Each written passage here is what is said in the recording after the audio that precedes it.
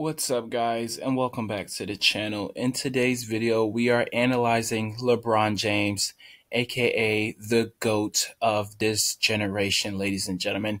Now, Kevin Durant obviously would be second in the GOAT status, but currently he is inactive due to an injury, so he's not playing. But LeBron James is playing. He is known for getting every single call in the history of the game because every little touch on LeBron James was always a call, you know what I'm saying, far as fouls goes. But this ref is doing a foul play right here. He did not call LeBron James travel. Now, for those of you that aren't basketball fans, you may not know exactly what a travel is. Basically, if you are caught palming the ball, dribbling the ball too high, or if you are just walking flat out, not even dribbling the ball, you're just walking with the ball in your hand, that is considered a travel. So LeBron James makes his dribble move as he moves up the half court line, and then he just decides, you know what, I'm going to, tell everybody to go where they need to be in their spots, and he just casually travels. And the ref right here, this guy right here, just didn't see the play at all. But considering he is actually all the way on the court and he has full view of what's going on, and he did not blow his whistle. Here we have Joe Ingles, who always guards LeBron James, and he tries desperately to get the ref's attention. He's like, yo, you didn't see that? He just traveled. Like, guys, just take a look at it. So here we have him dribble, dribble. Now he's traveling, takes another dribble, passes the ball to KCP. Let me play it one more time because you have to see when the ball just stops dribbling and he still continues to walk with the ball in his hand. Once you stop your dribble, you're supposed to just stop completely. You make that pass to the next person, or you take a shot wherever it is that you stopped at. You know what I'm saying? Because you took your initial 3 dribbles. If you were to take a 4th dribble, that is considered a travel or walking. Too many steps. This right here, ridiculous. Travel, dribble, dribble, pass. Joe Ingles he's just like, I don't understand this. And then the other thing that happened with LeBron James at this very same game, he checked out of the game, gave his sneakers to a fan in the crowd. By the way, they were visiting Utah, so they're not in LA. This is Utah's home court, but there are LA fans in the crowd, so he gave someone his sneakers. Now, mind you, as I said, he has checked out of the game, meaning he has finished. He was not going back in the game. He finished for the night. So, yeah, he had his shoes off, and he was celebrating over here because this is where the Lakers, this is, their team side. This is their side, and Utah was on that side. So, yeah, he was over here.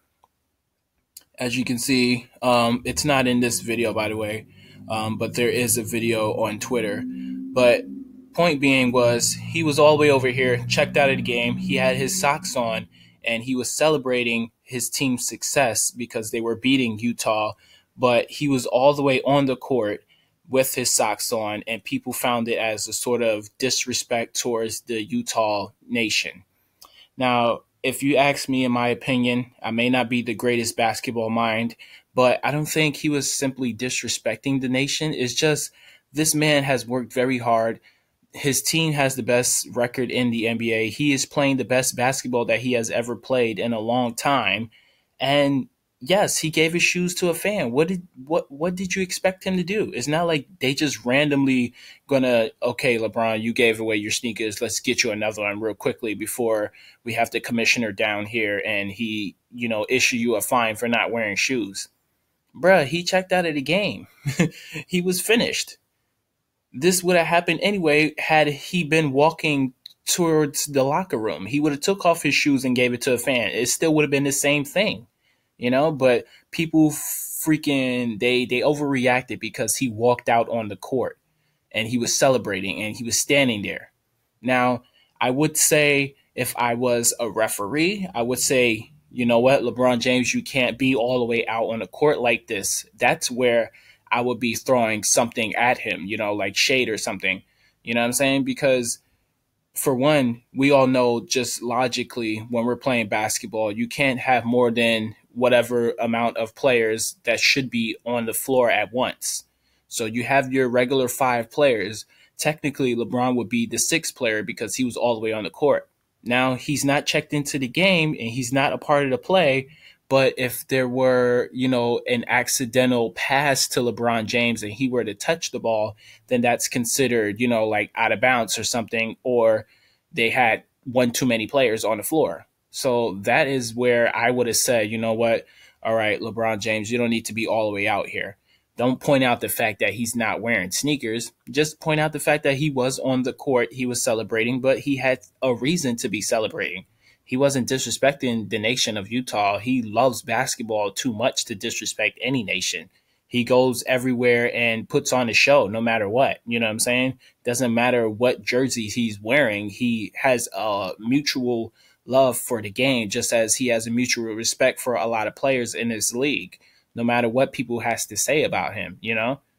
So, yeah, I came to the defense of LeBron James. This is something that you guys won't see all the time, but I just felt that it was kind of stupid for people to criticize him for doing that. The only thing you should have been criticizing him for was this incredible travel. With him being the type of player that he is and playing at the level that he's playing, he should have never made this sort of travel. But then he actually told the ref, just before halftime, he said that could have been the worst thing that I've done in my life ever. You know what I'm saying? Like he finally realized after he looked up at the screen and everything that he actually did travel. So he acknowledged it. He didn't try to, argue with the ref that it wasn't a travel because the ref didn't call it, but it was crazy.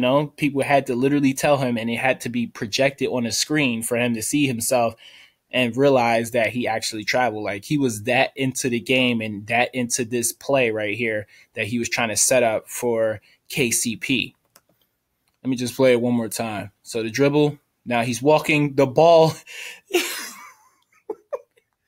I'm sorry. Yo, this is crazy. Cause he literally, it looked like he was palming the ball and he just walked, he stopped and then proceeded with another set of dribbles and then passed the ball. And Joe Ingles right here, as I mentioned, once again, this is the guy that's guarding him. He's just like, yo, trying to get the ref's attention. And how do you not see that? And by the way, this ref got a weird looking head right here. I don't know if this looks strange to you guys. Maybe it's just because the video is caught in a weird pause, but he looked like he got a Skittle head or something, like a crushed Skittle head.